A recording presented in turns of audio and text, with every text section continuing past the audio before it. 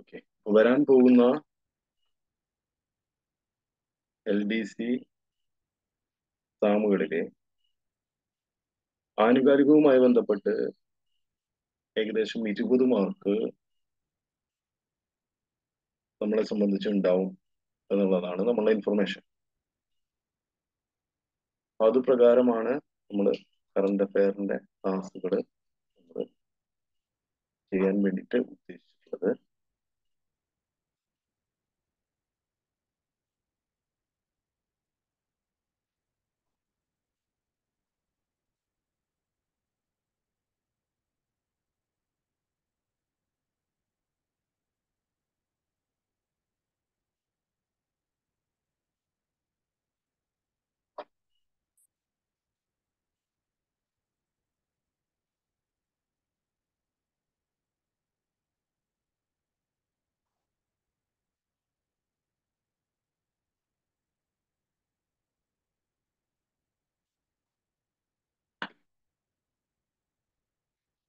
ശരി, പെട്ടെന്ന് തുടങ്ങാം.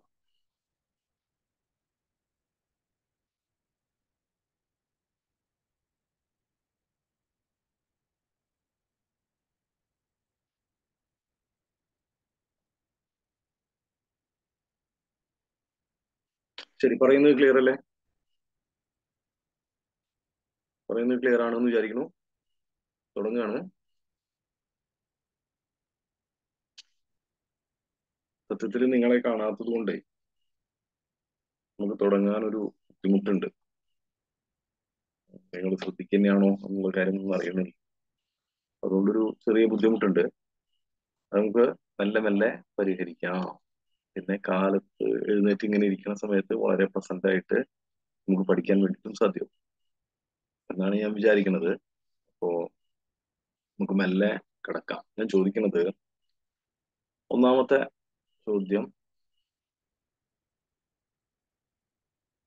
റബ്ബർ ഉൽപാദനവുമായി ബന്ധപ്പെട്ടിട്ടാണ്. നമ്മൾ അധികം ശ്രദ്ധിക്കാത്ത മേഖലകളായിരിക്കും ഇങ്ങനെ. അപ്പൊ റബ്ബർ ഉൽപാദനവുമായി ബന്ധപ്പെട്ടിട്ട് രാജ്യത്ത് ഏറ്റവും കൂടുതൽ റബ്ബർ ഉൽപാദനം നടക്കുന്ന സംസ്ഥാനം ഏതാണ്? രാജ്യത്ത് ഏറ്റവും കൂടുതൽ റബ്ബർ ഉൽപാദനം നടക്കുന്ന സംസ്ഥാനം ഏതാണ്? പറയാൻ സാധ്യമാവുമോ? രാജ്യത്ത് ഏറ്റവും കൂടുതൽ റബ്ബർ ഉൽപാദനം നടക്കുന്ന സംസ്ഥാനം ഏതാണ്? പറഞ്ഞോളൂ. ഇനി മെല്ലെ മെല്ലെ മെല്ലെ മെല്ലെ മെല്ലെ ചാറ്റ് ചെയ്ത് തുടങ്ങിക്കോളൂ.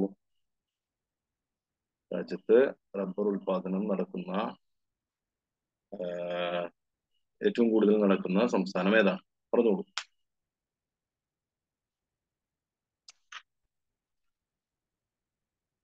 പറയൂ പറയൂ പറയൂ. ആർക്ക് ഉത്തരം പറയാം?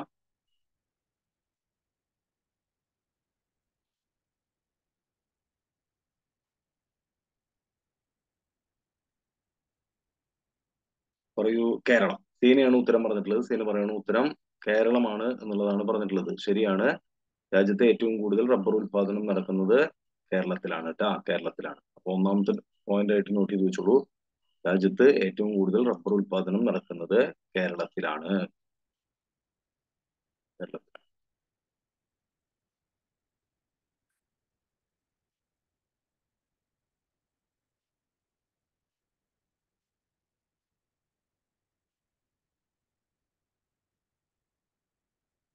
ശരി. എത്ര ശതമാനമാണ് കേരളത്തിലെ റബ്ബർ ഉൽപാദനം നടക്കുന്നത്? എത്ര ശതമാനമാണ് റബ്ബർ ഉൽപാദനം കേരളത്തിൽ നടക്കുന്നത്? കമന്റ് ചെയ്തോളൂ. എത്ര ശതമാനമാണ് കേരളത്തിലെ റബ്ബർ ഉൽപാദനം നടക്കുന്നത്?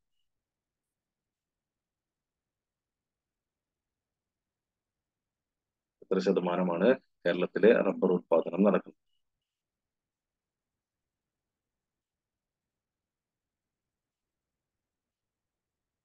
പറയാവോ?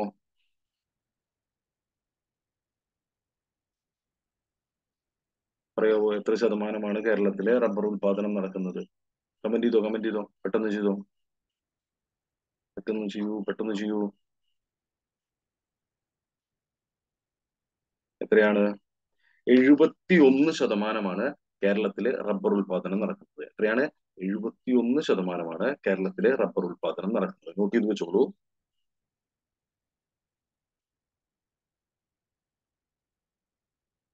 കേരളത്തിലെ 71% റബ്ബർ ഉൽപാദനം നടക്കുന്നത്.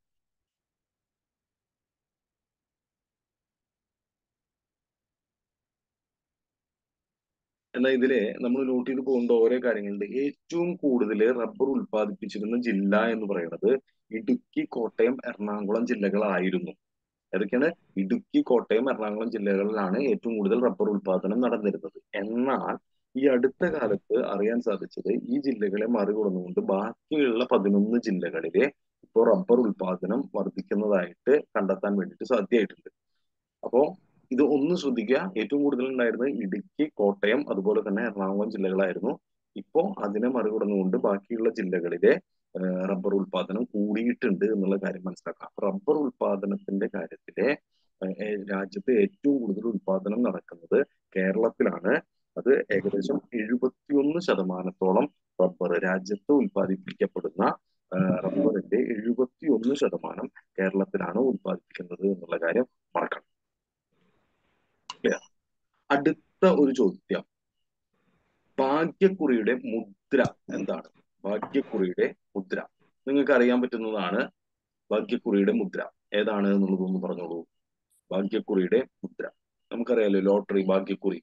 അപ്പൊ ഭാഗ്യക്കുറിയുടെ പുതുക്കിയ മുദ്ര ഏതാണ്? ഇപ്പൊ കമന്റ് ചെയ്തോളൂ ഏതാണ് എന്നുള്ളത്.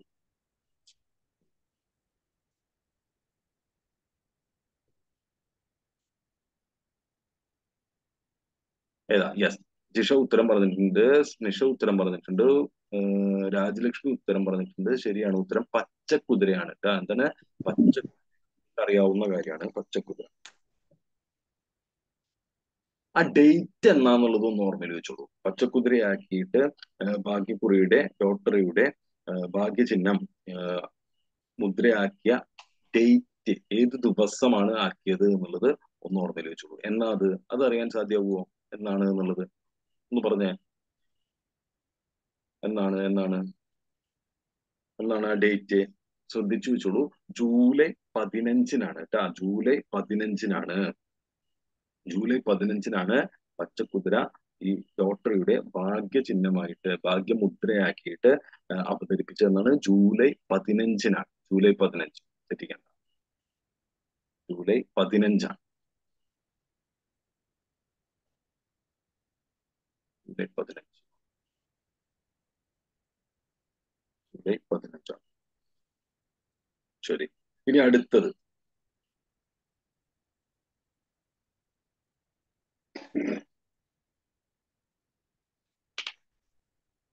ഈ നെൽകൃഷിയായി ബന്ധപ്പെട്ടിട്ടാണ്. ഏതാണ്? നെൽകൃഷിയായി ബന്ധപ്പെട്ടിട്ട് അറിയേണ്ടത് എന്താന്ന് വെച്ച് കഴിഞ്ഞാൽ, നെൽകൃഷി ഉൽപാദനത്തിലെ, അപ്പൊ നേരത്തെ നമ്മൾ പറഞ്ഞത് റബ്ബറുമായി ബന്ധപ്പെട്ടിട്ടുള്ള കാര്യമാണ് പറഞ്ഞത്.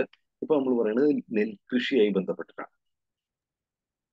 ഈ നെൽകൃഷി അതിന്റെ കൃഷി ചെയ്യുന്നതുമായി ബന്ധപ്പെട്ടിട്ട് 39% കുറവ് കേരളത്തില് ഉണ്ടായിട്ടുണ്ട്. എത്രയാണ്? 39% കുറവ് ഉൽപാദനവുമായി ബന്ധപ്പെട്ടിട്ട് കൃഷിയുടെ അടിസ്ഥാനത്തിലാണ്. കൃഷിയുടെ അടിസ്ഥാനത്തിൽ 39% കുറവ് ഉണ്ടായിട്ടുണ്ട് എന്ന് പറഞ്ഞാൽ അരി ഉൽപാദനത്തിലെ 20% കുറവ് രേഖപ്പെടുത്തിയിട്ടുണ്ട്. എത്രയാണ്? 20% കുറവ്. 39% കുറവ് എന്തുമായി ബന്ധപ്പെട്ട്? നെൽകൃഷിയായി ബന്ധപ്പെട്ടിട്ടുണ്ടായി. അതിന്റെ അടിസ്ഥാനത്തില് അരി ഉൽപാദനത്തിലെ 20% കുറവുണ്ടായി. നമ്മൾ ഓരോ കാര്യങ്ങളും നമ്മൾ നോക്കി പോവാണ്. എന്താണ് ചോദിക്കുക എന്നുള്ളതിനെ കുറിച്ചിട്ട് ഒരു ധാരണയും നമ്മളെ സംബന്ധിച്ചിട്ടില്ല. പക്ഷെ ചോദിക്കാൻ സാധ്യതയുള്ള മേഖലകളാണ് ഇപ്പൊ നമ്മൾ ഡിസ്കസ് ചെയ്തു. അപ്പൊ റബ്ബർ ഉൽപാദനം പറഞ്ഞു. റബ്ബർ ഉൽപാദനത്തിന് 71%, രാജ്യത്തിന്റെ റബ്ബർ ഉൽപാദനത്തിന്റെ 71% കേരളത്തിലാണ്. ഏറ്റവും കൂടുതൽ ഉൽപ്പാദിപ്പിക്കുന്നുണ്ടായിരുന്ന ജില്ലകൾ ഏതാണെന്നുള്ളത് പറഞ്ഞു. അത് നമുക്കറിയാൻ പറ്റും. കോട്ടയം, ഇടുക്കി, അതുപോലെ തന്നെ എറണാകുളം പോലെയുള്ള ജില്ലകളാണ്. ഇപ്പൊ അതിനെ മറികടന്നിട്ട് ബാക്കിയുള്ള 11 ജില്ലകളിൽ കൂടുതലായിട്ട് റബ്ബർ ഉൽപാദനം നടക്കുന്നത് കാണാൻ സാധിക്കുന്നുണ്ട്. പിന്നെ നമ്മൾ പറഞ്ഞു നെല്ലിന്റെ ഉൽപാദനവുമായി ബന്ധപ്പെട്ടിട്ടാണ്. അപ്പോൾ കൃഷി ചെയ്തിരുന്ന മേഖലയിലെ 39% കുറവുണ്ടായി. അപ്പൊ അതിന്റെ അടിസ്ഥാനത്തില് അരി ഉൽപ്പാദിപ്പിക്കുന്നതിൽ 20% കുറവ് രേഖപ്പെടുത്തിയിട്ടുണ്ട് എന്നുള്ള കാര്യം നമ്മൾ മറക്കരുത്. ക്ലിയർ അല്ലേ? ഇനി അടുത്തത് അടുത്തൊരു കാര്യം നോക്കേണ്ടത്, ഈ മത്സ്യക്കുഞ്ഞുങ്ങളെ പിടിക്കുന്നതിലെ നിരോധനം ഏർപ്പെടുത്തിയിട്ടുണ്ട്. മത്സ്യക്കുഞ്ഞുങ്ങളെ, അതായത് ഒരു നിശ്ചിത നീളം, വലിപ്പം പറയും. ആ വലിപ്പത്തിന് കീഴെ താഴെ വരുന്ന മത്സ്യക്കുഞ്ഞുങ്ങളെ പിടിക്കുന്നത് നിരോധിച്ചിട്ടുണ്ട്. അപ്പോ ഇവിടെ ശ്രദ്ധിക്കേണ്ടത് ഇതാണ്, എത്ര ഇനം മത്സ്യക്കുഞ്ഞുങ്ങളെ പിടിക്കുന്നതാണ് നിരോധിച്ചിട്ടുള്ളത്. എത്ര ഇനം മത്സ്യക്കുഞ്ഞുങ്ങളെ പിടിക്കുന്നതാണ് ഇപ്പോ കേരളത്തിലെ നിരോധിച്ചിട്ടുള്ളത് എന്നുള്ളത് ഒന്ന് ഓർമ്മയിൽ വെക്കണം. എത്രയാണെന്നറിയോ? എത്രയാണ്? ചാറ്റ് ചെയ്യാൻ പറ്റിച്ചെങ്കിൽ ചാറ്റ് ചെയ്ത് നോക്കിയേ. ഒന്ന് ഗസ് അടിച്ചു നോക്ക്, ചിലപ്പോൾ ശരിയായാലോ. എത്ര ഇനം മത്സ്യക്കുഞ്ഞുങ്ങളെ പിടിക്കുന്നതിൽ നിന്നാണ് കേരള സർക്കാർ നിരോധനം ഏർപ്പെടുത്തിയിട്ടുള്ളത് എന്നുള്ളത് പറയാൻ സാധ്യമാവുമോ? ഒന്ന് പറഞ്ഞു നോക്കിയേ. എത്ര ഇനമാണ്? നിങ്ങൾ ഈ മേഖല ടച്ച് ചെയ്തിട്ടുള്ളതാണോ എന്ന് അറിയാൻ വേണ്ടിയിട്ട് മാത്രമാണ്. നിങ്ങൾ ഈ മേഖല ടച്ച് ചെയ്തിട്ടുണ്ടോ എന്നറിയാൻ വേണ്ടിയിട്ടാണ്.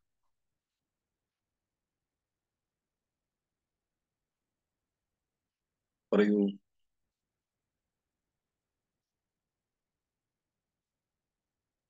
പറയാൻ സാധ്യമാവുമോ? പെട്ടെന്ന് പറ. എത്ര ഇനം മത്സ്യക്കുഞ്ഞുങ്ങളെ പിടിക്കുന്നതിൽ നിന്നാണ് വിലക്കിയിട്ടുള്ളത് നിരോധനം? അറിയാൻ സാധിക്കുന്നില്ല, ആരും ചാറ്റ് ചെയ്യണ കാണാനില്ല. അപ്പൊ ഈ മേഖല ടച്ച് ചെയ്തിട്ടില്ല എന്നുള്ള കാര്യം എനിക്ക് മനസ്സിലായി. ഉത്തരം 58 കേട്ടാ. 58.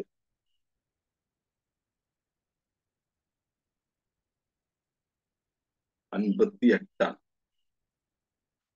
മറക്കണ്ട. അത് 5 വർഷത്തേക്കാണ് നിരോധനം ഏർപ്പെടുത്തിയിട്ടുള്ളത്. 5 വർഷത്തേക്ക് 58 ഇനം. ഇനി അടുത്തത് പറയണത് എഴുതി വെച്ചോളൂ. CMFRI. അതിന്റെ പൂർണ്ണ രൂപം എന്ത്? അതിന്റെ പൂർണ്ണ രൂപം എന്താ പറഞ്ഞിട്ടുള്ളത്? CMFRI. CMFRI. അതിന്റെ പൂർണ്ണ രൂപം എന്ത്?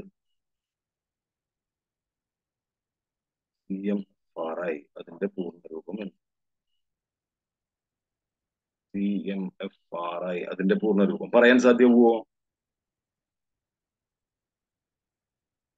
CMFRIയുടെ പൂർണ്ണ രൂപം. CMFRI പൂർണ്ണ രൂപം പറയാൻ സാധ്യമാവുമോ? CMFRI പൂർണ്ണ രൂപം എഴുതി വെച്ചോളൂ. Central marine fisheries research institute. Central marine fisheries research institute കേട്ടാ. Central marine fisheries research institute. അപ്പോ ഈ ഇൻസ്റ്റിറ്റ്യൂട്ട് നടത്തിയ പഠനത്തിന്റെ അടിസ്ഥാനത്തിലാണ് ഈ 58 ഇനം മത്സ്യക്കുഞ്ഞുങ്ങളെ പിടിക്കുന്നതിൽ നിന്ന് 5 വർഷം നിരോധനം ഏർപ്പെടുത്തിയിട്ടുള്ളത് കേട്ടാ. അപ്പൊ അതും കൂടി ഒന്ന് ഓർമ്മയിൽ വെച്ചോളൂ. Central marine fisheries research institute. Central marine fisheries research institute.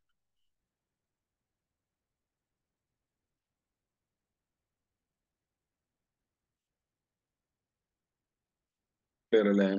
അതില് നിങ്ങളൊക്കെ നന്നായി കഴിച്ചുകൊണ്ടിരിക്കുന്ന മത്തി, അയല ഇത്തരത്തിലുള്ള മത്സ്യങ്ങളൊക്കെ ഉൾപ്പെട്ടിട്ടുണ്ട് എന്നുള്ള കാര്യം മറക്കണ്ട. അതുകൊണ്ട് അധികം കഴിച്ചിട്ട് മുന്നോട്ട് പോകണ്ട. കിട്ടാൻ ക്ഷാമം ഉണ്ടാവും എന്നുള്ള കാര്യം ആലോചിച്ചിട്ട് മാത്രം അതില് കൈവച്ചാൽ മതിയാവും കേട്ടോ. ഓക്കെ. അപ്പൊ മത്സ്യക്കുഞ്ഞുങ്ങളുടെ കാര്യത്തിന്റെ നിരോധനവുമായി ബന്ധപ്പെട്ടിട്ട് അറിഞ്ഞിട്ടുണ്ടാവും. മൊത്തം 58 ഇനം മത്സ്യക്കുഞ്ഞുങ്ങളെ പിടിക്കുന്ന കാര്യത്തിലാണ് നിരോധനം ഏർപ്പെടുത്തിയിട്ടുള്ളത്. അപ്പൊ അവിടെ നമ്മൾ പഠിച്ച വേറൊരു കാര്യം, CMFRIയുടെ പൂർണ്ണ രൂപം എന്താന്നുള്ളത് അറിയണം. Central marine fisheries research institute ആണ് കേട്ടോ. Central marine fisheries research institute ആണ്. മറക്കാൻ പാടില്ല.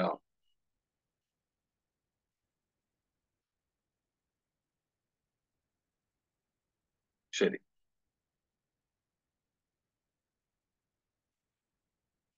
ഈ അടുത്ത കാര്യം ഞാൻ ചോദിക്കണത് നിങ്ങൾക്ക് അറിയുന്നത് തന്നെയാണ്. നിങ്ങൾക്ക് അറിയുന്നത് ഒന്ന് നമ്മള് പൊടി തട്ടി പോവാണ് എന്ന് കൂട്ടിയാൽ മതി. അറിയുന്ന കാര്യങ്ങൾ പിന്നെയും പിന്നെയും കേട്ടില്ലെങ്കിൽ നമ്മൾ മറക്കാനുള്ള സാധ്യതയുണ്ട്. ഞാൻ ചോദിക്കട്ടെ, ഈ കൊച്ചി രാജ്യാന്തര വിമാനത്താവളം ഉണ്ടല്ലോ, ആ കൊച്ചി രാജ്യാന്തര വിമാനത്താവളം ത്തിന്റെ നടത്തിപ്പ് കമ്പനിയുടെ പേരെന്താ? കൊച്ചി, അതറിയാവുന്ന ചോദ്യം തന്നെയായിരിക്കും. കൊച്ചി രാജ്യാന്തര വിമാനത്താവളത്തിന്റെ നടത്തിപ്പ് കമ്പനിയുടെ പേരെന്താണ്? പേര് പറഞ്ഞോളൂ. ആ, അമർ ഉത്തരം പറഞ്ഞിട്ടുണ്ട്. ഉത്തരം ശരിയാണ്. എന്താണ്? സിയാൽ. സിയാൽ. സിയാൽ. സിയാൽ. CIAL. സിയാൽ. ഓക്കെ. കൊച്ചി രാജ്യാന്തര വിമാനത്താവളം നടത്തിപ്പ് കമ്പനിയുടെ പേരെന്താണ്? സിയാൽ എന്നാണ്. ആതിര ഉത്തരം പറഞ്ഞിട്ടുണ്ട്. സിയാൽ. ഓക്കെ. സിയാൽ എന്നുള്ളതാണ് കേട്ടോ.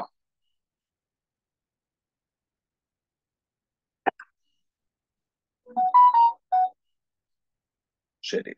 ഇനി ഇതില് ഒരു കാര്യം നോക്കേണ്ടത്, 2022-23 സാമ്പത്തിക വർഷം, 2022-23 സാമ്പത്തിക വർഷം ഈ കൊച്ചി രാജ്യാന്തര വിമാനത്താവളത്തിലെ ഏഹ്, എത്ര രൂപ വരുമാനം ഉണ്ടായി? ഈ തവണയാണ് വരുമാനം ഉണ്ടായത്. 770.90 കോടി. 770.90 രൂപയുടെ വരുമാനമാണ് ഉണ്ടായത് കേട്ടാ. മറക്കണ്ട. വരുമാനം വന്നത് 770.90 രൂപ. 770.90 രൂപയുടെ വരുമാനം ഉണ്ടായിട്ടുണ്ട്. ഇതൊന്നും അറിയാൻ വേണ്ടിയിട്ടാണ്. അപ്പോ കഴിഞ്ഞ വർഷം കൊച്ചി ഇന്റർനാഷണൽ എയർപോർട്ടുമായി ബന്ധപ്പെട്ടിട്ട് ലാഭമാണ് ഉണ്ടായിട്ടുള്ളത് എന്നുള്ള കാര്യം നമ്മൾ ഓർമ്മയിൽ വെച്ചോളൂ. ആ വിമാനത്താവളത്തിന്റെ നടത്തിപ്പ് കമ്പനി എന്ന് പറയുന്നത് സിയാൽ. സിയാലാണ് എന്നുള്ള കാര്യവും മറക്കണ്ട. ക്ലിയർ. അടുത്ത ചോദ്യം, ഒരു ഒരു ബില്ലാണ് ഞാൻ പറയുന്നത്. ഒരു ഭേദഗതി ബില്ലാണ്. ഭേദഗതി ബില്ല്. ആ ഭേദഗതി ബില്ലിന്റെ പേര് ഞാൻ പറയാം. ഈ പാർലമെന്റിലൊക്കെ അവതരിപ്പിക്കുന്ന ഒരു ഭേദഗതി ബില്ലിനെ പറ്റിയിട്ടാണ് ഞാൻ പറയുന്നത്. നിയമസഭയിൽ ഇവിടെ കേരള ഇതുമായി നോക്കുന്ന സമയത്ത് നിയമസഭയിൽ അവതരിപ്പിച്ചിട്ടുള്ള ഒരു ബില്ലിനെ പറ്റിയിട്ടാണ്. ബില്ലിന്റെ പേര് ഭൂപതിവ്. ഭൂപതിവ് ഭേദഗതി ബിൽ. എന്താണ് ഭൂപതിവ് ഭേദഗതി ബിൽ എന്നുള്ളത് പറയാൻ സാധിക്കും? ഭൂപതിവ്. ഭൂ എന്ന് പറയുമ്പോൾ ഭൂമിയായി ബന്ധപ്പെട്ട് ഭൂപതിവ്. പതിവ്. ഭൂപതിവ് ഭേദഗതി ബിൽ. എന്താണ് അതുകൊണ്ട് ഉദ്ദേശിക്കുന്നത്? ഭൂപതിവ് ഭേദഗതി ബില്ല് എന്ന് പറഞ്ഞു കഴിഞ്ഞാൽ എന്താണ്?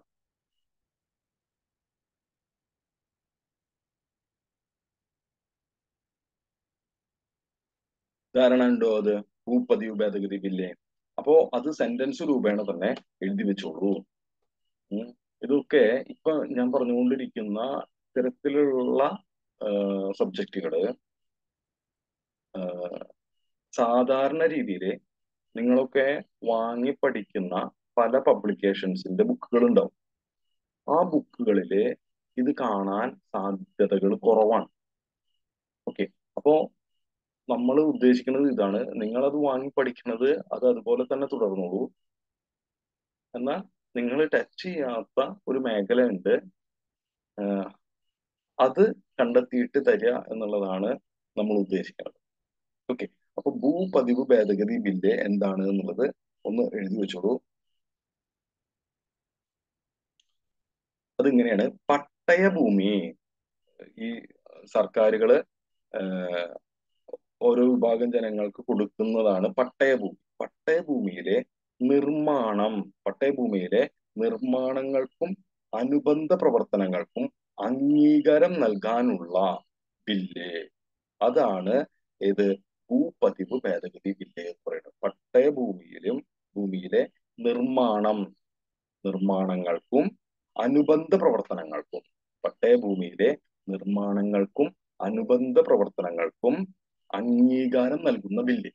അംഗീകാരം നൽകുന്ന ബില്ല്. പട്ടയഭൂമിയിലെ നിർമ്മാണങ്ങൾക്കും അനുബന്ധ പ്രവർത്തനങ്ങൾക്കും അംഗീകാരം നൽകുന്ന ബില്ലാണ്, ഭേദഗതി ബില്ലാണ് എന്ത്? ഭൂപതിവ് ഭേദഗതി ബില്ല് എന്ന് പറയുന്നത്. ഏതാണ്? ഭൂപതിവ് ഭേദഗതി ബില്ല്.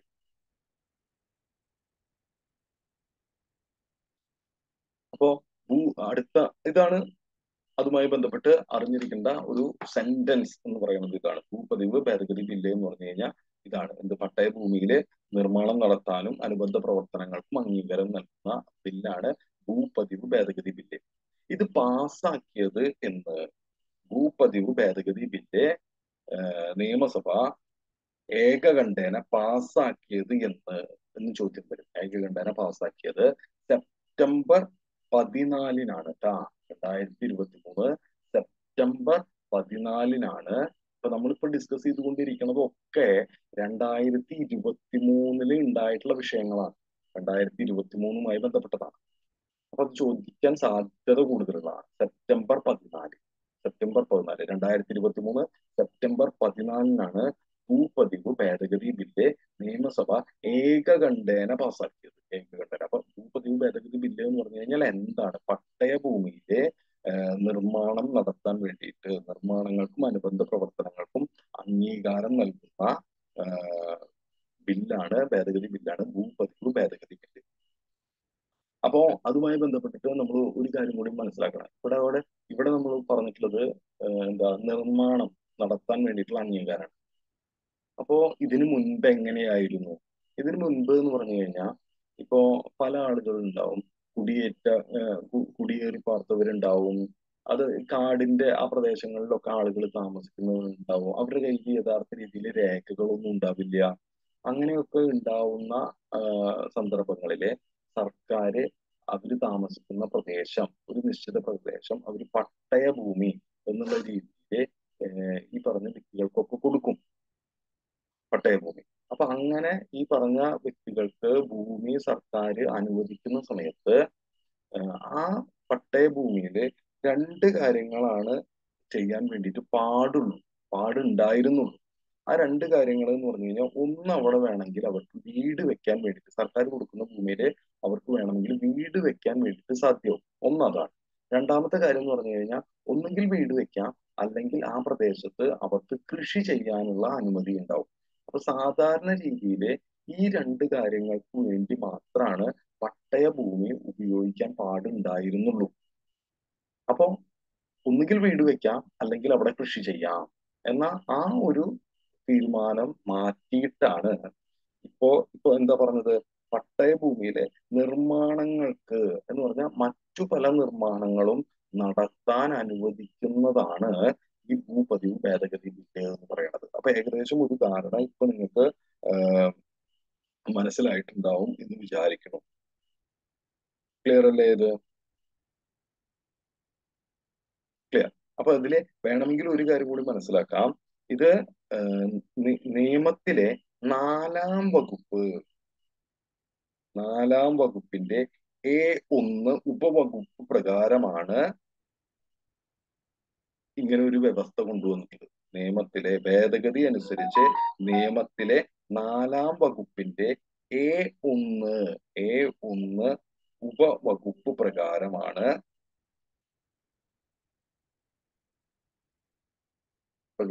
ഇത്തരത്തിലൊരു അധികാരം നൽകിയിട്ടുള്ളത്.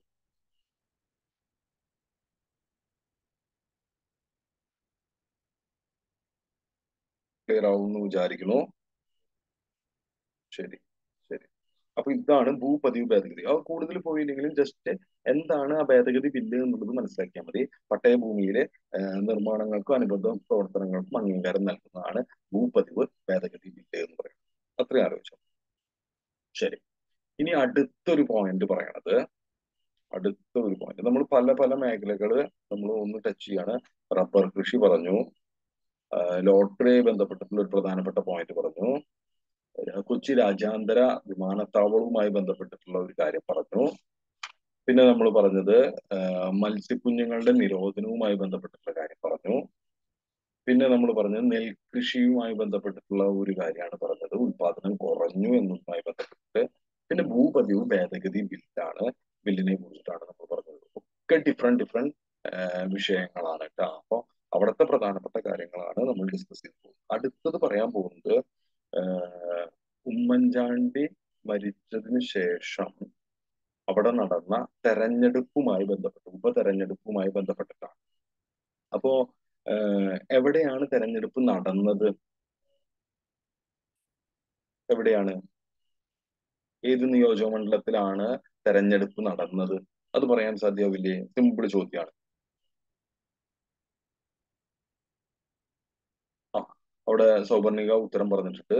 ഉത്തരം ശരിയാണ്. അനില പറഞ്ഞിട്ടുണ്ട്. അപ്പൊ നിങ്ങൾക്ക് അതറിയാം.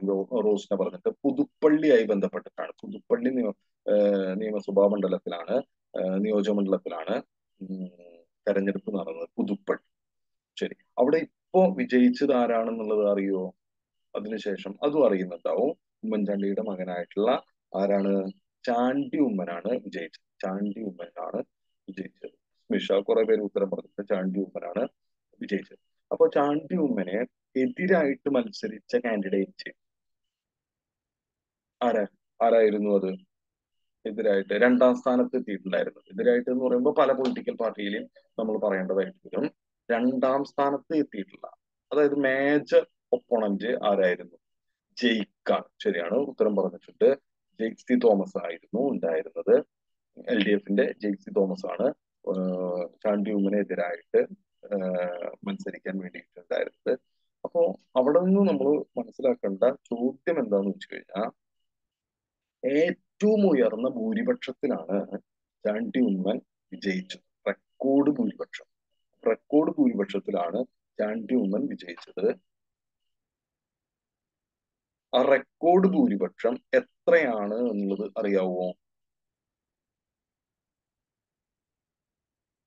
എത്രയാ റെക്കോർഡ് ഭൂരിപക്ഷം എത്രയാണ് എന്നുള്ളത് അറിയാൻ പറ്റുമോ?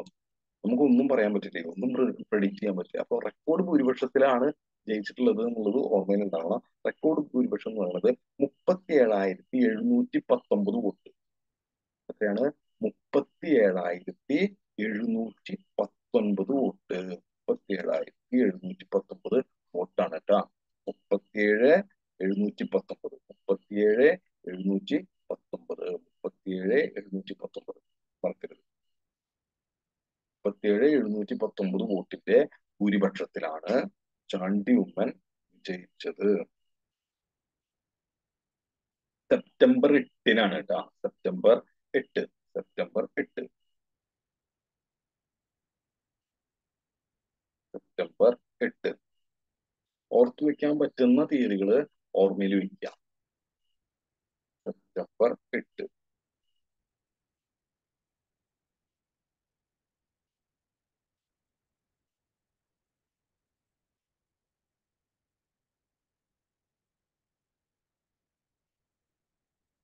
ക്ലിയർ അല്ലേ? അപ്പോ ഉപതെരഞ്ഞെടുപ്പുമായി ബന്ധപ്പെട്ടിട്ടുള്ള ഒരു കാര്യം പറഞ്ഞു. ചാണ്ടി ഉമ്മൻ റെക്കോർഡ് ഭൂരിപക്ഷത്തിൽ വിജയിച്ചു. റെക്കോർഡ് ഭൂരിപക്ഷം എന്ന് പറയുന്നത് 37,719 വോട്ടാണ്. ഒപ്പോണന്റ് ഉണ്ടായിരുന്നത് ജെയ്സി തോമസ് ആണ്.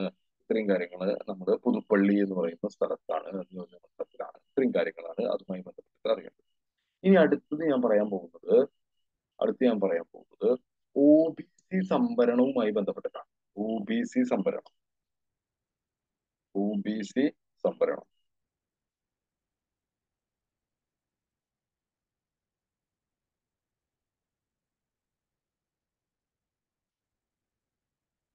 OBC സംവരണത്തില് ശ്രദ്ധിക്കേണ്ടത് ഇതാണ്. രണ്ട് വിഭാഗക്കാരെ ഈ OBC സംവരണത്തിന്റെ കാറ്റഗറിയിൽ ഉൾക്കൊള്ളിച്ചിട്ടുണ്ട്. രണ്ട് വിഭാഗക്കാരെ. അപ്പൊ അത് ആരൊക്കെയാണ് എന്നുള്ളതാണ്. ഒന്ന് ദയലത ദാസ ദാസ എന്ന് പറയുന്ന വിഭാഗം. രണ്ട് പാർക്കവകുലം. പാർക്ക പാർക്കവകുലം. പാർക്കവകുലം. ദാസ എന്ന് പറയുന്ന വിഭാഗവും രണ്ടാമത്തെ പാർക്കവകുലം. പാർക്കവകുലം.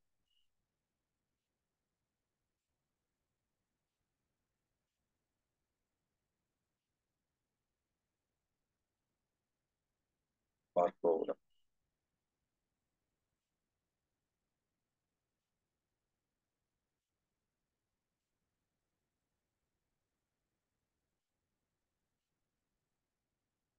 അത് ഓർമ്മയിൽ വെച്ചോളൂ. അപ്പൊ OBC വിഭാഗത്തിലെ കാറ്റഗറിയിൽ ഈ അടുത്ത കാലത്ത് ഉൾക്കൊള്ളിച്ച പുതിയ സമുദായ വിഭാഗങ്ങൾ ആരൊക്കെ എന്നുള്ളതെങ്ങാനും ചോദ്യം വന്നാൽ ഓപ്ഷനിൽ ഈ രണ്ടെണ്ണത്തിലെ ഏതെങ്കിലും ഉണ്ടെങ്കിൽ അതാണ് നമ്മൾ ആൻസർ ചെയ്ത് പോകുന്നത്. ഒന്ന് ദാസ വിഭാഗവും രണ്ടാമത്തെ പാർക്കവകുലം എന്നീ രണ്ട് സമുദായങ്ങളാണ് OBC കാറ്റഗറിയിൽ ഉൾക്കൊള്ളിച്ചിട്ടുള്ളത് കേട്ടാ.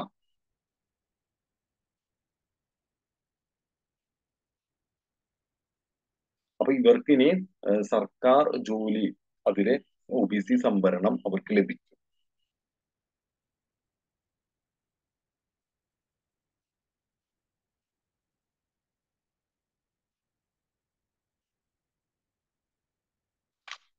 ക്ലിയർ അല്ലേ? ശരി.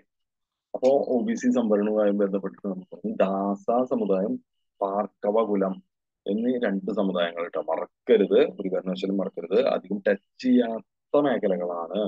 അപ്പോ ഒരെണ്ണം ഇത്തരത്തിലുള്ള ഒരു എക്സെപ്ഷൻ ചോദ്യം PSC ചോദിച്ചാൽ അത് നമ്മൾ ആൻസർ ചെയ്ത് കഴിഞ്ഞാൽ നമ്മൾ ഒരുപാട് റാങ്കുകൾക്ക് മുൻപന്തിയിലെത്താൻ വേണ്ടി സാധ്യമാകും. അതുകൊണ്ടാണ് ഇത്തരത്തിലുള്ള ചോദ്യം സെലക്ട് ചെയ്തിട്ട് തരാനുള്ള കാര്യം മറക്കരുത്. ഈ വക ചോദ്യങ്ങൾ നിർബന്ധമായിട്ടും അറിയണം.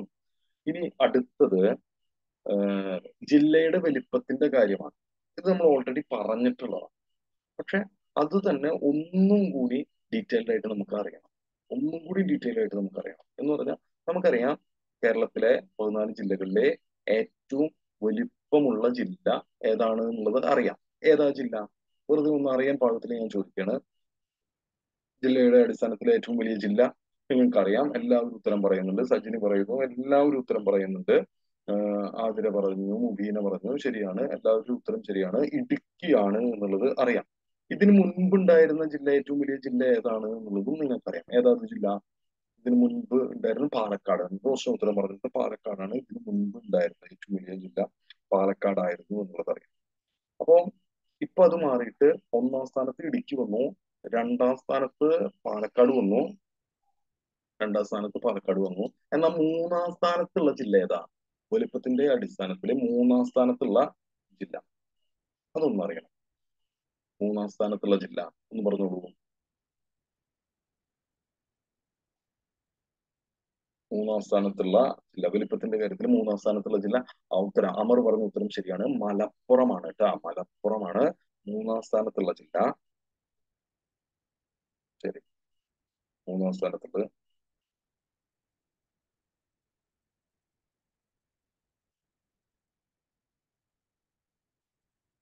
എന്നാ ചോദിക്കട്ടെ. എന്നാ നാലാം സ്ഥാനത്തുള്ളത് നമുക്ക് 5 വരെയുള്ളത് ഒന്ന് നോട്ട് ചെയ്ത് വെക്കണം. 1 ഇടുക്കി, 2 പാലക്കാട്, 3 മലപ്പുറം, 4 നാലാം സ്ഥാനത്തുള്ളത്. നാലാം സ്ഥാനത്തുള്ളത് അമർ പറഞ്ഞ ഉത്തരം ശരിയാണ്. നാലാം സ്ഥാനത്തുള്ളത് തൃശ്ശൂരാണ്. നാലാം സ്ഥാനത്തുള്ളത് തൃശ്ശൂരാണ്. അഞ്ചാം സ്ഥാനത്തുള്ളതോ?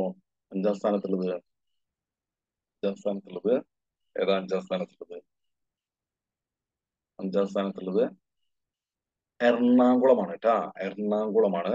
അപ്പോ വലിപ്പത്തിന്റെ അടിസ്ഥാനത്തില് 5 ജില്ലകള് നമ്മൾ പറഞ്ഞു.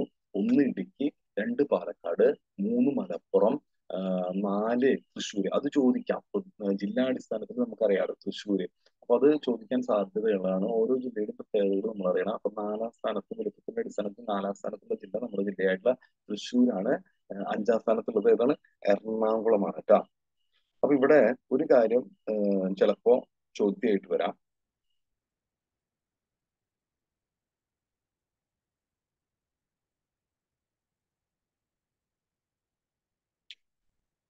ഈ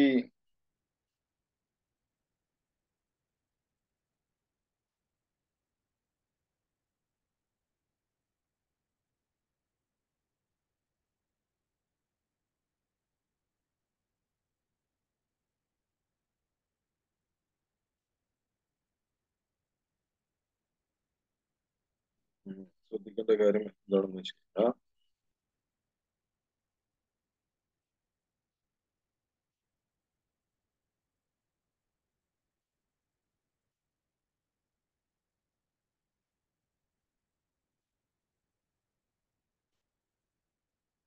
ആ, ഇവിടെ ശ്രദ്ധിക്കേണ്ടത് ഇതാണ്. എറണാകുളം ജില്ലയിലെ എറണാകുളം ജില്ലയിലെ കുട്ടമ്പുഴ വില്ലേജിന്റെ, കുട്ടമ്പുഴ വില്ലേജ്, ആ വില്ലേജ് ഒന്ന് ഓർമ്മയിൽ വെച്ചോളൂ. എറണാകുളം ജില്ലയിലെ കുട്ടമ്പുഴ വില്ലേജ് കേട്ടാ. കുട്ടമ്പുഴ വില്ലേജ്. ഈ കുട്ടമ്പുഴ വില്ലേജ് ആണ് ഇടുക്കി ജില്ലയിലെ ഇടമലക്കുടി വില്ലേജിലേക്ക് കൂട്ടിച്ചേർത്തത്. അപ്പൊ ഈ രണ്ട് വില്ലേജുകളും ഒന്ന് ഓർമ്മയിൽ വെച്ചോളൂ. ഏതാണ്? എറണാകുളം ജില്ലയിലെ കുട്ടമ്പുഴ വില്ലേജ്. എറണാകുളം ജില്ലയിലെ കുട്ടമ്പുഴ വില്ലേജ് എന്തുണ്ടായി? ഇടുക്കി ജില്ലയിലെ ഇടമലക്കുടി വില്ലേജിലേക്ക് കൂട്ടിച്ചേർത്തു.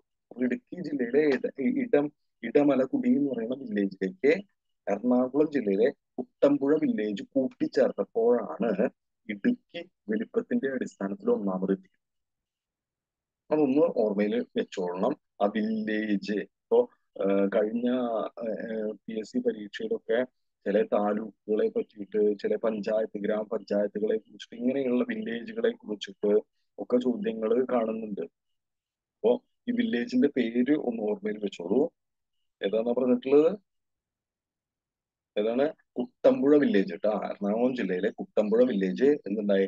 എടമലക്കുടി വില്ലേജുമായിട്ട് കൂട്ടിച്ചേർക്കപ്പെട്ടു. എടമലക്കുടി വില്ലേജുമായിട്ട് കൂട്ടിച്ചേർക്കും. അപ്പോഴാണ് ഇടുക്കി ഇടുക്കി വലിപ്പത്തിന്റെ അടിസ്ഥാനത്തിൽ ഒന്നാമത് എത്തിയത് എന്നുള്ളത് ഒന്ന് ഓർമ്മയിൽ വെച്ചു. ശരി, പിന്നെ അവിടെ ഇനി കൂടുതലൊന്നും നോക്കണ്ട. അത്ര തന്നെയാണ് ആ ഭാഗത്ത് നിന്ന് ചോദിക്കാൻ സാധ്യതയുള്ളത്. ഇനി അങ്ങനെ നോക്കുന്ന സമയത്ത് ഇപ്പൊ നമ്മൾ വില്ലേജിനെ പറ്റിയിട്ട് നമ്മൾ പറയുമ്പോൾ അടുത്ത ചോദ്യം ശ്രദ്ധയിൽ നിങ്ങളെ പോയിട്ടുണ്ടാവണം. ഏറ്റവും പ്രായം കുറഞ്ഞ പഞ്ചായത്ത് അംഗത്തിന്റെ പേര്. ഏറ്റവും പ്രായം കുറഞ്ഞ പഞ്ചായത്ത് അംഗം ആരാണ്? ഏറ്റവും പ്രായം കുറഞ്ഞ പഞ്ചായത്ത് അംഗം. ഏറ്റവും പ്രായം കുറഞ്ഞ പഞ്ചായത്ത് അംഗം. സംസ്ഥാനത്തെ ഏറ്റവും പ്രായം കുറഞ്ഞ പഞ്ചായത്ത് അംഗം ആരാ? പേര് പറഞ്ഞോളൂ. സംസ്ഥാനത്തെ ഏറ്റവും പ്രായം കുറഞ്ഞ പഞ്ചായത്ത് അംഗം ആരാണ്? പറയാൻ സാധ്യമാവുമോ? ഞാൻ വീണ്ടും ആ ചോദ്യം ആവർത്തിക്കുകയാണ്. വീണ്ടും അതേ കാര്യം ഞാൻ പറയാണ്. നിങ്ങൾ ഈ മേഖല ടച്ച് ചെയ്ത് പോയിട്ടോ. നിങ്ങൾ ഒരുപാട് യൂട്യൂബ് ചാനൽ കാണുന്നവരാണ്, ഒരുപാട് പബ്ലിക്കേഷൻസിലൂടെ നിങ്ങൾ കറണ്ട് അഫയർ നോക്കുന്ന ആളുകളാണ്. അതറിയാൻ വേണ്ടിയിട്ടാണ്. അത് വളരെ നല്ല കാര്യമാണ്. അപ്പൊ നിങ്ങൾ പഠിക്കുന്ന മേഖല തന്നെയാണ് ഞാൻ പറയണത് എങ്കിലേ നമ്മളിങ്ങനെ പറഞ്ഞിട്ട് കാര്യമില്ലല്ലോ. അതൊന്നും അറിയാൻ വേണ്ടിയിട്ടാണ് നിങ്ങളോട് ഇങ്ങനെ ചോദിച്ചുകൊണ്ടിരിക്കുന്നത്. നിങ്ങൾ ടച്ച് ചെയ്ത ഭാഗങ്ങളാണോ എന്താണ് എന്നുള്ളത് പറഞ്ഞോളൂ. ഏറ്റവും പ്രായം കുറഞ്ഞ പഞ്ചായത്ത് അംഗം സംസ്ഥാനത്തെ. യെസ്, ഉത്തരം പറഞ്ഞിട്ടുള്ളത് നികിത എന്നാണ്. ആതിരയാണ് പറഞ്ഞിട്ടുള്ളത്. നികിത ആണോ എന്ന് ചോദിച്ചിട്ടുണ്ട്. ഉത്തരം അത് തന്നെയാണ്. നികിത ജോബിയാണ് കേട്ടാ. നികിത ജോബി. അപ്പൊ ആരെങ്കിലും ഒക്കെ ഈ മേഖലകള് കേട്ടു പോകുന്നുണ്ട് എന്നറിയുന്നതിന് സന്തോഷമുണ്ട്. നികിത ജോബി. നികിത ജോബി 21ാം വയസ്സിലാണ് സംസ്ഥാനത്തെ ഏറ്റവും പ്രായം കുറഞ്ഞ പഞ്ചായത്ത് അംഗമായി നികിത ജോബി സത്യപ്രതിജ്ഞ ചെയ്തത്.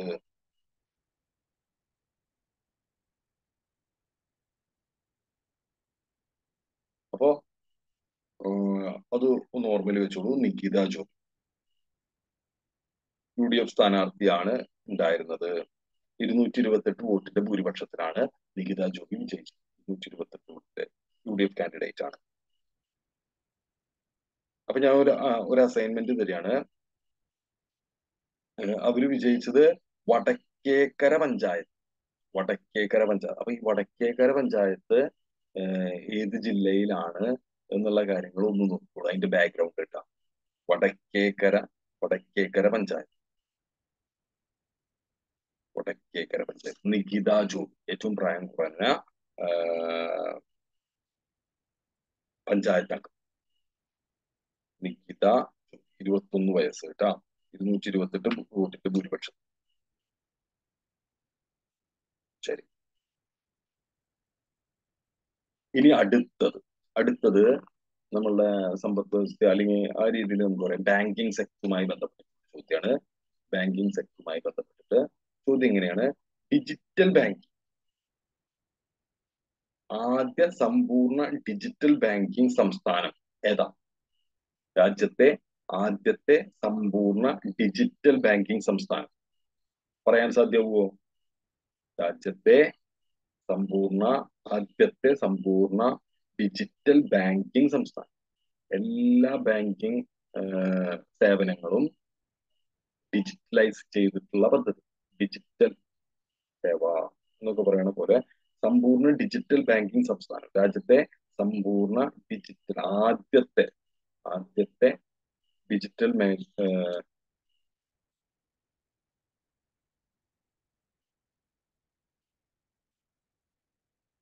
തിരുവനന്തപുരം, കേരളം. ഏതാണ് സംസ്ഥാനമാണ് ചോദിച്ചിട്ടുള്ളത്? സംസ്ഥാനം തരം സംഗീത പറഞ്ഞാണ് കേരളം. കേരളം.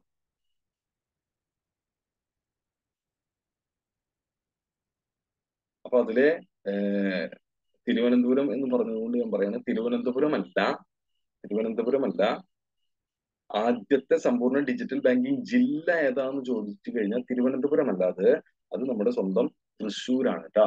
തൃശ്ശൂരാണ്. അപ്പൊ അത് രണ്ട് രീതിയില്. അപ്പൊ ആ ചോദ്യം എന്തായാലും അങ്ങനെ ഒന്ന് ഉത്തരം പറഞ്ഞതുകൊണ്ട് ഈ ഒരു അഡീഷണൽ കാര്യം കൂടി നോക്കി വെച്ചോളൂ. ആദ്യ സംസ്ഥാനം ഏതാന്ന് ചോദിച്ചു കഴിഞ്ഞാൽ അതിന്റെ ഉത്തരം കേരളമാണ്. സമ്പൂർണ്ണ ഡിജിറ്റൽ ബാങ്കിങ് സംസ്ഥാനം ഏതാന്ന് ചോദിച്ചു കഴിഞ്ഞാൽ കേരളമാണ്. കേരളത്തിലെ തന്നെ ആദ്യ സമ്പൂർണ്ണ ഡിജിറ്റൽ ബാങ്കിങ് ജില്ല ഏതാന്ന് ചോദിച്ചു കഴിഞ്ഞാൽ അതിന്റെ ഉത്തരം ഏതാണ്? തൃശ്ശൂരാണ്. തൃശ്ശൂർ.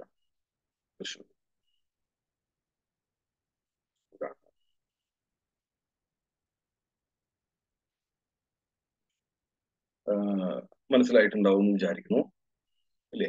എന്നാൽ അടുത്തൊരു കാര്യം പറയാണ്. ഇപ്പൊ ഡിജിറ്റൽ ബാങ്കിങ്ങുമായി ബന്ധപ്പെട്ടിട്ട് ഇനി ആരോഗ്യ സുരക്ഷ, ആരോഗ്യ മേഖലയായി ബന്ധപ്പെട്ടിട്ടുള്ള ചോദ്യമാണ് അടുത്തത്.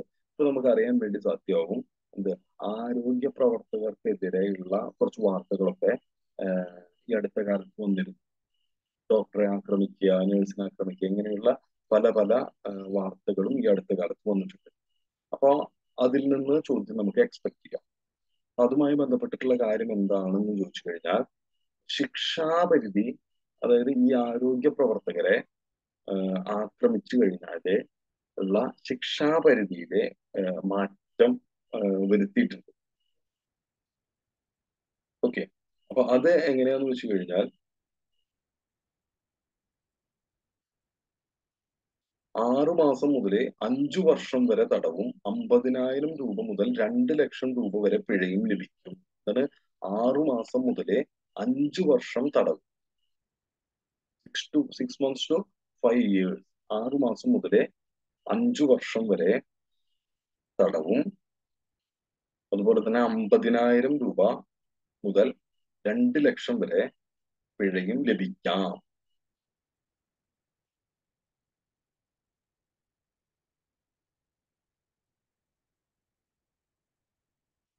ഇത് ഈ പറഞ്ഞ ശിക്ഷ ഉണ്ടല്ലോ, ഇത്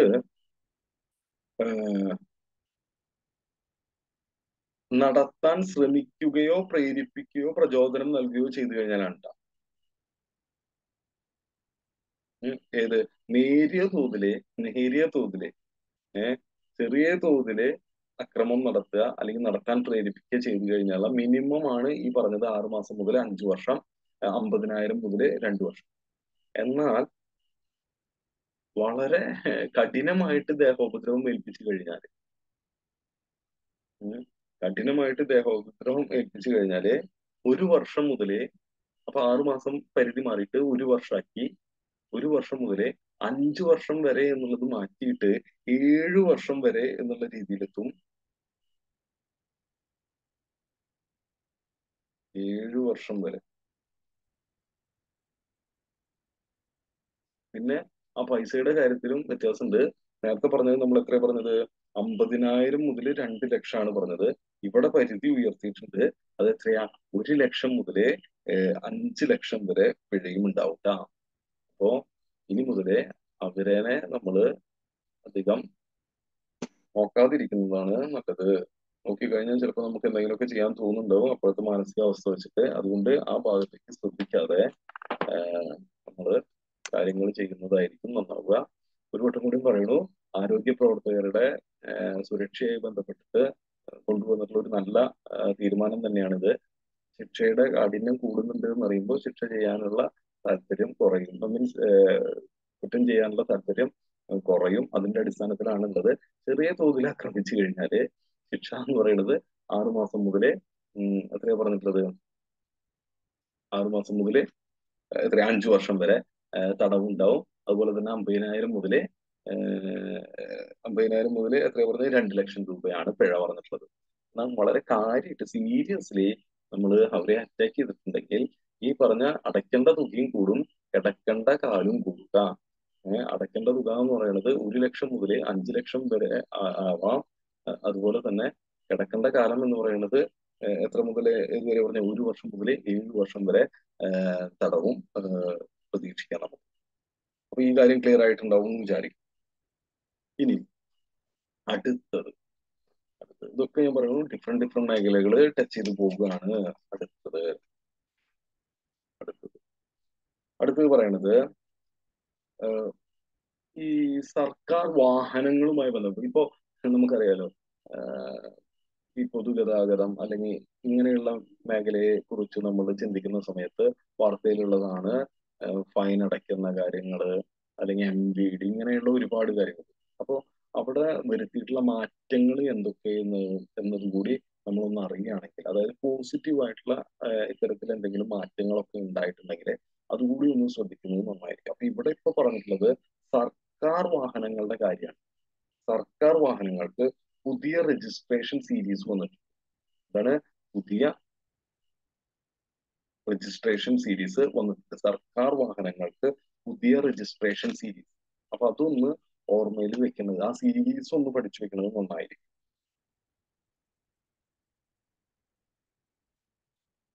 ആ സീരീസ് നമുക്കറിയാലോ, ഈ KL എന്നൊക്കെ പറഞ്ഞു പോകുന്നതാണ്. ഇപ്പൊ ഓരോ ജില്ലയ്ക്ക് ഉണ്ടാവും അല്ലേ?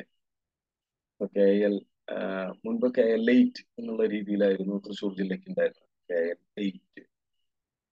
അപ്പൊ അതൊക്കെ കുറച്ചും കൂടിയൊക്കെ മാറ്റം വന്നിട്ടുണ്ട്.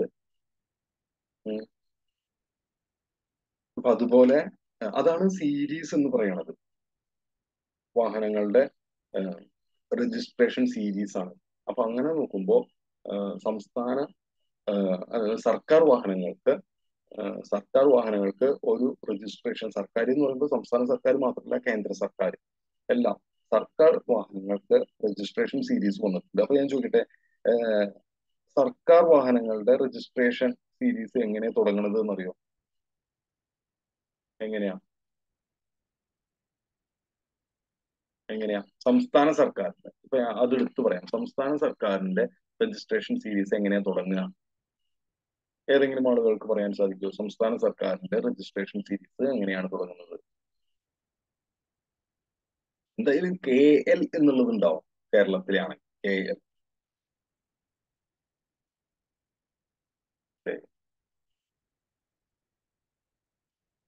എങ്ങനെയാ പറയാൻ പറ്റുമോ? ആരും ചാറ്റ് ചെയ്യണ കാണാനില്ല.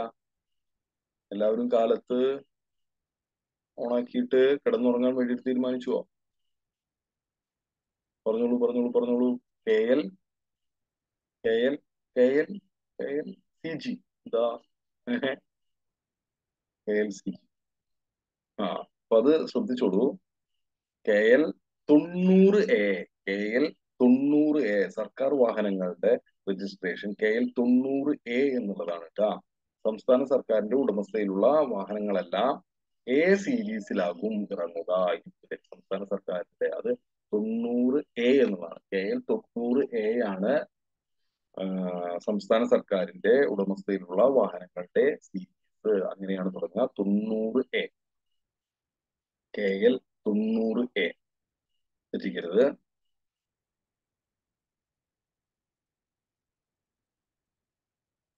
ശരിക്ക് ആ സീരീസ് A മുതൽ D വരെയാണ്. സീരീസ് എങ്ങനെയാണ്? A മുതൽ D വരെയാണ് ആ സീരീസ്. വാഹന സർക്കാർ വാഹനങ്ങളുടെ രജിസ്ട്രേഷൻ സീരീസ് ഇവിടുന്ന് മുതൽ ഏത് വരെയാണ്? A മുതൽ D വരെയാണ്. KLA ഉണ്ടാവും, അതുപോലെ തന്നെ KLB ഉണ്ടാവും, KLC ഉണ്ടാവും, KLD ഉണ്ടാവും. KLA എന്നുള്ളത് മാത്രമല്ല, KL 90A, KL 90B, KL 90C, KL 90D, ഇങ്ങനെയാണ് 4 series, 4 എണ്ണമാണുള്ളത്. KL 90A, KL 90B, KL 90C, KL 90D. അപ്പൊ ഈ 4 ഓപ്ഷൻ തന്നിട്ടാവും ചിലപ്പോൾ ചോദിക്കുക സംസ്ഥാന സർക്കാരിന്റെ ഉടമസ്ഥതയിലുള്ള വാഹനങ്ങളുടെ സീരീസ് ഈ പറഞ്ഞവയിൽ ഏതാണ്? അങ്ങനെ ചോദ്യം വരാം. സംസ്ഥാന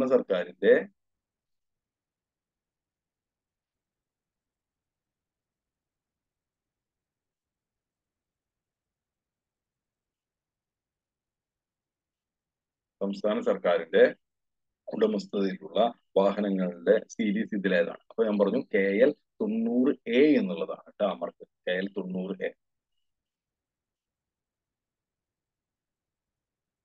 എന്നാൽ 90B എന്താണ്? KL 90B കേന്ദ്ര സർക്കാർ വാഹനങ്ങളുടെയാണ് കേട്ടാ. കേന്ദ്ര സർക്കാർ വാഹനങ്ങളുടെ രജിസ്ട്രേഷൻ സീരീസ് ആണ് 90B.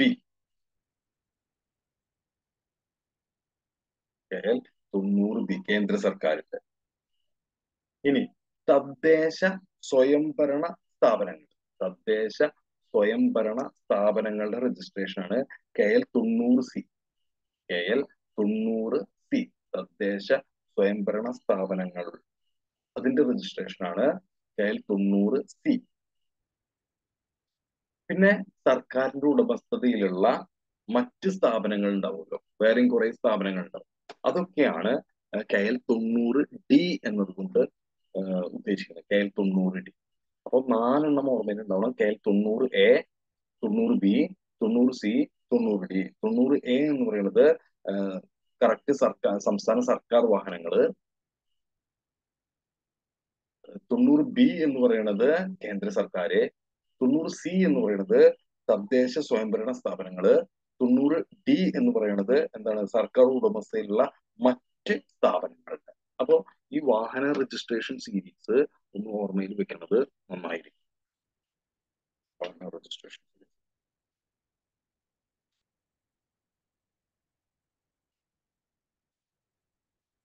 ക്ലിയർ അല്ലേ? അപ്പൊ കുറച്ച് കാര്യങ്ങൾ മാത്രമാണ് ഇന്ന് പറഞ്ഞിട്ടുള്ളത്. ബാക്കിയുള്ളതിലേക്ക് കിടക്കാം. ഇന്ന് റബ്ബർ കൃഷിയായി ബന്ധപ്പെട്ടിട്ടുള്ള കാര്യം ഓർമ്മയിൽ ഉണ്ടാവണം. പച്ചക്കുതിര ഓർമ്മയിൽ ഉണ്ടാവണം. പിന്നെ രാജ്യാന്തര വിമാനത്താവളത്തെ കുറിച്ചിട്ട് ഓർമ്മയിൽ ഉണ്ടാവണം. മത്സ്യക്കുഞ്ഞുങ്ങളെ പിടിക്കുന്ന കാര്യത്തിലെ നിരോധനവുമായി ബന്ധപ്പെട്ടിട്ടുള്ള എത്ര ഇനം മത്സ്യക്കുഞ്ഞുങ്ങളാണ് അത് ഓർമ്മയിൽ ഉണ്ടാവണം. നെൽകൃഷിയായി ബന്ധപ്പെട്ടുള്ള റിപ്പോർട്ട് ഒന്ന് ഓർമ്മയിൽ ഉണ്ടാവണം. ഇപ്പൊ കുറവാണ് സംഭവിച്ചിട്ടുള്ളത്, അതുകൊണ്ട് 20% അരി ഉത്പാദനത്തില് കുറവ് സംഭവിച്ചിട്ടുണ്ട്. ജസ്റ്റ് ഒന്ന് അറിഞ്ഞിരിക്കുക. പൊതു കാര്യങ്ങളെ കുറിച്ച് ഒരു ധാരണ ഉണ്ടാക്കാനാണ് പല മേഖലകളിൽ ഇത്തരത്തിൽ പറഞ്ഞു പോകുന്നത്. പിന്നെ നമ്മൾ പറഞ്ഞത് ഭൂപതിവ് ഭേദഗതി ബില്ലിനെ കുറിച്ചിട്ടാണ്. അത് പട്ടയഭൂമിയായി ബന്ധപ്പെട്ടിട്ടുള്ള കാര്യമാണ്, ഓർമ്മയിൽ ഉണ്ടാവണം. പിന്നെ പുതുപ്പള്ളി ഉപതെരഞ്ഞെടുപ്പുമായി ബന്ധപ്പെട്ടിട്ടുള്ളത്. അപ്പൊ ആ ഭൂരിപക്ഷം എത്രയാണ് എന്നുള്ളത് ഓർമ്മയിൽ വേണം. 37,719 വോട്ടാണ്. 37,719 വോട്ടാണ്. അത് റെക്കോർഡ് ഭൂരിപക്ഷമാണ്. അപ്പോൾ അവിടുത്തെ ആ കാര്യങ്ങൾ ഓർമ്മയിൽ ഉണ്ടാവണം. പിന്നെ OBC സംവരണവുമായി ബന്ധപ്പെട്ട് കൂട്ടിച്ചേർക്കപ്പെട്ടിട്ടുള്ള 2 സമുദായങ്ങളുടെ പേര് നമുക്ക് ഓർമ്മയിൽ ഉണ്ടാവണം. ദാസ സമുദായവും അതുപോലെ തന്നെ പാർക്കവൂലം സമുദായവുമാണ് നമുക്ക് ഓർമ്മിക്കണം. പിന്നെ ജില്ലാടിസ്ഥാനത്തിലെ ഏറ്റവും വലുപ്പമുള്ളത് ഇടുക്കിയാണ് എന്ന് പറഞ്ഞു. അങ്ങനെ ആ ഓർഡർ 5 വരെയുള്ളത് നമ്മൾ പഠിച്ചു വെച്ചു. ഇടുക്കി, അത് കഴിഞ്ഞാൽ പാലക്കാട്, മലപ്പുറം, തൃശ്ശൂര്, എറണാകുളം. അതില് നമുക്ക് ആ കൂട്ടിച്ചേർക്കപ്പെട്ടിട്ടുള്ള വില്ലേജ് ഏതാന്നുള്ളത് കൂടി ഓർമ്മയിൽ ഉണ്ടാവണം. കുട്ടമ്പുഴ വില്ലേജ് എടമലക്കുടി പഞ്ചായത്തിന്റെ ഭാഗമാക്കിയത് കൊണ്ടാണ്, അങ്ങനെയാണ് ഇടുക്കി ഒന്നാമതാവാനുണ്ടായ കാരണം. അതൊന്നും ഓർമ്മയിൽ വെക്കണം. പിന്നെ പ്രായം കുറഞ്ഞിട്ടുള്ള പഞ്ചായത്ത് അംഗം ആരാണ് എന്ന ചോദ്യമാണ് നമ്മൾ നോക്കിയത്. അതിന്റെ ഉത്തരം നമുക്കറിയാം, നികിത ജ്യോതിയാണ് എന്നുള്ളത് നമ്മൾ പറഞ്ഞു. പിന്നെ ആരോഗ്യ പ്രവർത്തകരുടെ അതുമായി ബന്ധപ്പെട്ട് പറഞ്ഞു. ഡിജിറ്റൽ ബാങ്കിങ് ആദ്യത്തെ സംസ്ഥാനം ചോദിക്കുമ്പോൾ കേരളമാണ്, ജില്ല ചോദിക്കുന്ന സമയത്ത് അത് ഏതാണ്? തൃശ്ശൂരാണ് എന്നുള്ള കാര്യം പറഞ്ഞു. പിന്നെ വാഹന രജിസ്ട്രേഷൻ ആണ്, രജിസ്ട്രേഷൻ സീരീസുമായി ബന്ധപ്പെട്ടിട്ടുള്ള കാര്യമാണ് നമ്മൾ പറഞ്ഞത്. ഇത്രയാണ് നമ്മൾ ഇപ്പൊ പറയാൻ ഉദ്ദേശിച്ചിട്ടുള്ളത്. കാര്യങ്ങൾ ക്ലിയർ ആണോ? ഇനി നമ്മളൊരു പുതിയ വിഷയത്തിലേക്ക് കടന്നാല് ചിലപ്പോൾ അത് നമുക്ക് കംപ്ലീറ്റ് ചെയ്യാൻ പറ്റുമോ എന്നുള്ള കാര്യത്തിൽ ഒരു സംശയം. അതുകൊണ്ടാണ് പുതിയ വിഷയത്തിലേക്ക് കടക്കാം. ഇത്രയും കാര്യങ്ങൾ ക്ലിയർ അല്ലേ? അപ്പോ ഇത് ഈ പറയുന്ന കാര്യങ്ങൾ നമ്മൾ ഒരിക്കലും പഠിക്കാതെ ഇരിക്കരുത്. ഇത്ര മാത്രമാണ് എനിക്ക് പറയാനുള്ളൂ. ആകെ കുറച്ച് ഭാഗങ്ങളെ നമ്മൾ ടച്ച് ചെയ്തിട്ടുള്ളൂ. പക്ഷെ ഇത് കാലത്തുള്ള ഈ ഒരു ആക്ടിവിറ്റി നമുക്ക് തുടർന്ന് പോകേണ്ടത് വളരെ വളരെ വളരെ അത്യാവശ്യമാണ്. ആ ഒരു പോസിറ്റീവ് അന്തരീക്ഷം നമുക്ക് ഈ കാലത്താണ് കിട്ടുക. ഇനി തുടർന്ന് പഠിക്കുകയാണ് നിങ്ങൾ വേണ്ടത്. അപ്പോൾ കറണ്ട് അഫയർ ആയതുകൊണ്ട് നമുക്ക് ഏകദേശം ഒരു 6 മാസം നമുക്ക് എക്സാമിലേക്ക് ഉണ്ട്. നമ്മൾ ഇത്രയും ആക്ടിവിറ്റി ചെയ്തിട്ട് നമ്മൾ പോകുമ്പോൾ നമുക്ക് പരമാവധി കറണ്ട് അഫയർ നമുക്ക് ആൻസർ ചെയ്യാൻ വേണ്ടി സാധ്യതയുള്ളൂ. അതാണ് ഇങ്ങനെയുള്ള പഠനങ്ങൾക്ക് നമുക്ക് ഒറ്റയടിക്ക് അവസാന സമയത്ത് ഇപ്പൊ കുട്ടികൾ കാണുന്ന ഒരു രീതി കണ്ടിട്ടുണ്ട്. പരീക്ഷ എത്തുന്നതിന് കുറച്ച് മുൻപ് എന്തുണ്ടാവും, ഇത്തരത്തിൽ ഏതെങ്കിലും ഒരു പബ്ലിക്കേഷൻ വാങ്ങിയിട്ട് കാണാതെ കുത്തിരുന്ന് പഠിക്കാൻ വേണ്ടിയിട്ടുള്ള ശ്രമം ഉണ്ടാവും. അപ്പൊ അത് ഓർമ്മയിൽ ഉണ്ടാവില്ല. എക്സാം ഹാളിൽ ചെല്ലുന്ന സമയത്ത് നമ്മൾ കൺഫ്യൂസ്ഡ് ആവും. അത് ഉണ്ടാവേണ്ട കാര്യം നമ്മൾ പയ്യെ ഓരോ ദിവസവും കുറേശ്ശെ ഒരു 10-15 കറണ്ട് അഫയറുമായി ബന്ധപ്പെട്ടിട്ട് ആ ഡാറ്റാസ് അങ്ങനെ ശേഖരിച്ച് പോയി കഴിഞ്ഞാൽ നമുക്കത് ഒരുപാട് ഗുണം ചെയ്യും. നമ്മൾ ഓർമ്മയില് അത് നിൽക്കാൻ സാധ്യത കൂടുതലാണ്. ഓക്കെ, അപ്പൊ എന്തായാലും ഇന്ന് ഇത്ര മതി. ബാക്കി നമുക്ക് അടുത്ത ദിവസം നമുക്ക് ഡിസ്കസ് ചെയ്യാം. Okay, thank you. എല്ലാവരും ഇരുന്ന് പഠിക്കുക. Okay, thank you.